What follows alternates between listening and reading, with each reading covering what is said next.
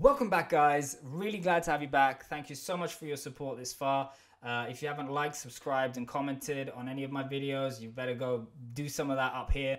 Otherwise, right now we're looking at part 2 of my CBDC video.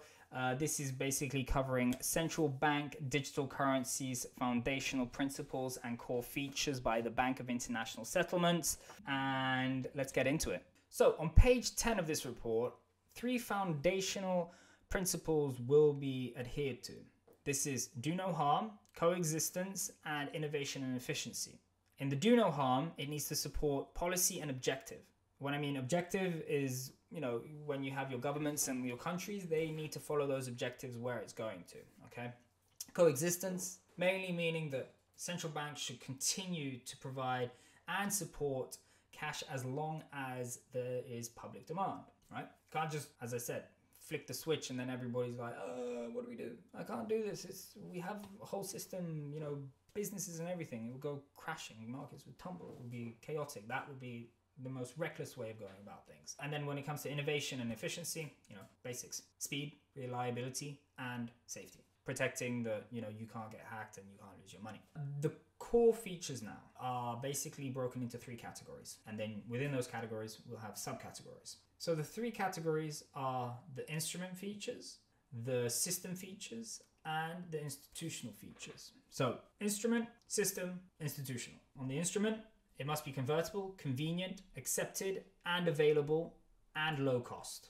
On the system itself, it must be secure, instant, resilient, available 24/7, 365. Throughput, so basically seeing that it's tough enough to sustain the load of people that will be using it. Scalable, interoperable, flexible, and adaptable. On the institutional aspect, it needs to be robust. And its legal framework and standards need to be set. So that means that rules from what we have currently now need to somewhat either apply or be adjusted in such a way that it kind of can make that transition and we can embrace and bring this into the current system, okay?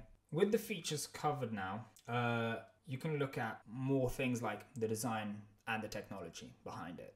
Design choices, this has presented possible designs, okay? For the instrument, the ledger, and incentives. So we've got, the core design choices that you'll have, which is what kind of instrument it's going to look like, which goes back up to those categories prior, with a ledger.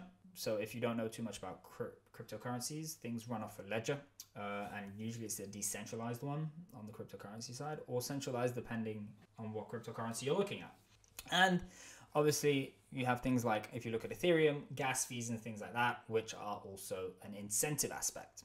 Okay, so I'm just comparing. So if you have a real world example and you know a little bit about this stuff, it's kind of replicating those aspects and giving it, terminology and real models within what they're trying to do. The instrument must be interest bearing, okay, and improve a cap limit on individual holdings. I interpreted that basically as to avoid monopolizing the system. So if there's a cap limit, it's going to have, decision makers behind it deciding as to how much liquidity will be inside those systems, or also as to who has control over it, based on creating any market manipulation too. So there obviously needs to be those parameters set in stone with putting this forward. All right. So it goes on to say it is too complex and the calibration challenges for the central bank and users. So right now they're coming out very clearly. It's too complex for them to have too much control over this as well. So from what I said previously, that's where maybe a centralized and decentralized might work in tandem. But I'm going to also go into that in a few minutes because it actually goes into that. Anyway. So the ledger will need key factors to be achieved: structure, payment authorization, functionality, access, and governance. Okay. This could be centralized, as I mentioned, or decentralized on digital ledger technology, DLT, or even a combination, and is rarely even mentioned, just so you know. Combining centralized and decentralized, there's like this huge separatism within the cryptocurrency markets where, I would never invest in that coin. It's centralized. Oh no, this one's the best because it's decentralized. Anyway, I'm not here to get into that little squabble. If you believe in a project and you see that there's actually people behind it that are going to give it some, added value, obviously, unless it is a security, which cryptocurrencies technically are not, but, if you put it into play like an ICO, an IPO, the meaning of you going into an investment like that is actually kind of under the Howey standards within the US if you're looking into things like the SEC versus Ripple. Anyway, I'm going way too far again. Back. Okay, an example would be funds in CBDC ledger, so that's the centralized one, and security ID, KYC, payment authentications is a decentralized one. Kind of like Google Authenticator, but that's technically like centralized because it's Google connected to your Gmail account, etc., etc. So it's centralized. But at the same time, would that mean that it's decentralized from, the companies that you're trying to register or log into? If you don't know what a Google Authenticator is, it's something like to increase your security and making sure that you are who you say you are. All right? That's about that. KYC. In my opinion, this would be much more welcomed on a company or institutional side of things. It would make it easier because you might not be aware, or you are. There are so many obstacles when it comes to doing business. There, loopholes you have to jump over, barriers, you have KYC, you have all these different things that come into effect when you're trying to do business, especially even more so, I think, with maybe financial institutions.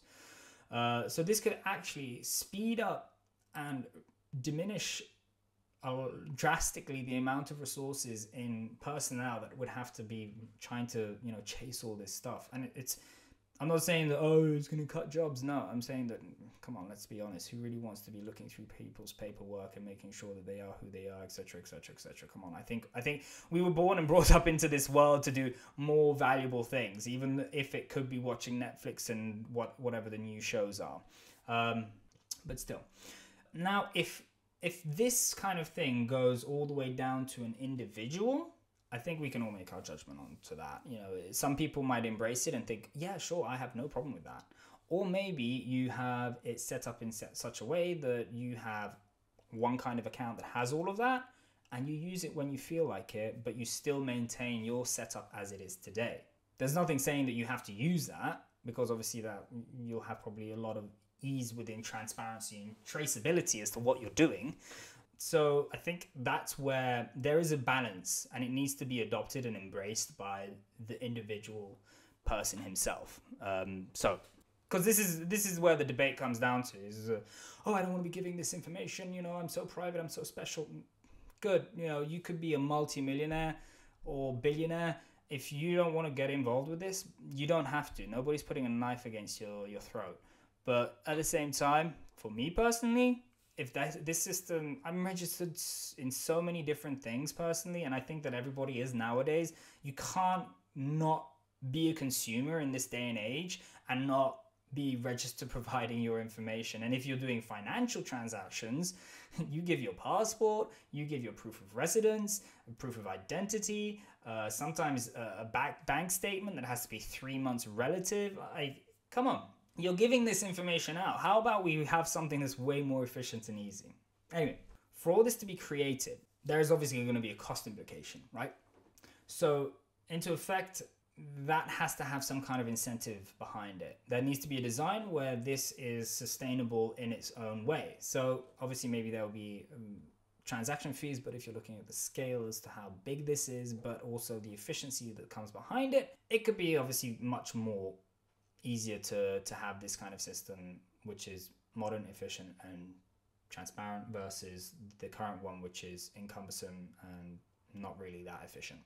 So running costs, if it is going to be cheap enough and easier than having all these different middlemen in the current situation, this will cut huge costs. Okay, we need to be clear that a company that has all this work that goes into doing things and you can have a seamless flow where it's just easier to do stuff, the costs will it will be worth it. You know, people are buying software to make their companies more efficient, and they're paying in the hundreds of thousands. What if you have a system like this and it's costing you, I don't know, 1,000? You can weigh out the pros and cons very quickly, including the fact that you usually have a person or people behind those software systems trying to manage it and deal with it. It's, again, cumbersome. Anyway, going into page 14, guys. So here, the last part of this report. Woo, yay. So last part of this report is technical aspects that are kind of under consideration. So remember, speculation here, but the further we're going to be going into the channel and the videos that I'll be presenting to you, hopefully it will expand and open up more concrete situations as to where things are going or have been. So we saw in the previous episode, if you didn't see that, click here, there was core features that were involved. 3 core features, and then under that, the subcategories, okay?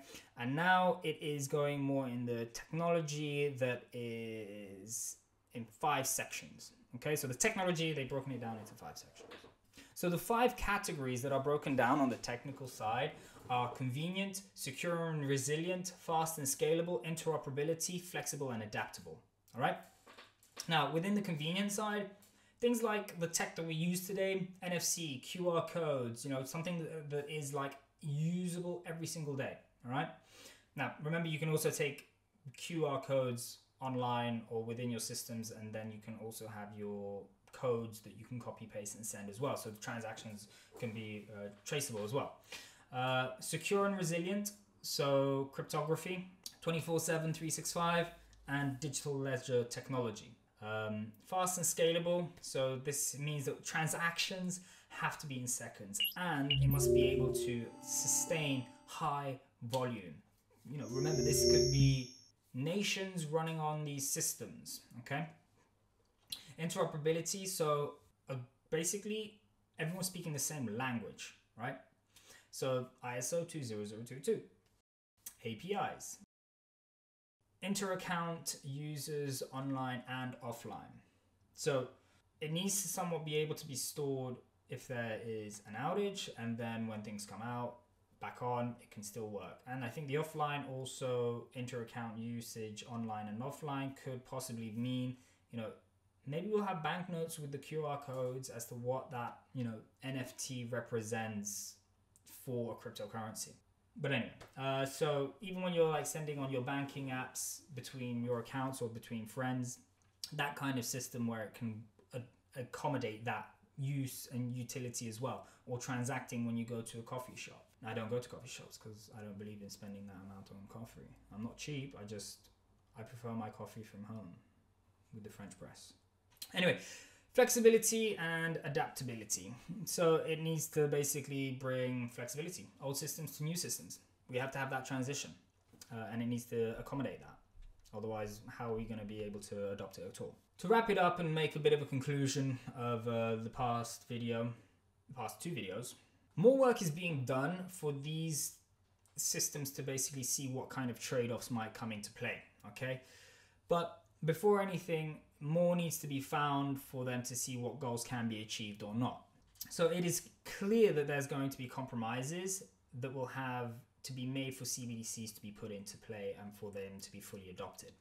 Ranging from the technical all the way to, say, privacy and more that I've pretty much covered in this review. Now, from my previous video that you might have seen, if you didn't, click here. In this report, obviously, they literally say it. They say, this report is in support of the G20 roadmap on cross-border payments, more precisely, building block 19. So area E, building block 19. I mentioned it in my first video. Again, click here if you didn't see the first video of this one. The Bank of International Settlements will be taking steps towards reaching out to central banks, developing countries and economies, and also international organizations. This will also be to continue to help enhancing everything that's in regards to the financial world. Anyway, guys, I hope you've enjoyed these last 2 videos, and I hope the CBDCs are a little bit clearer for you. And until the next one, peace!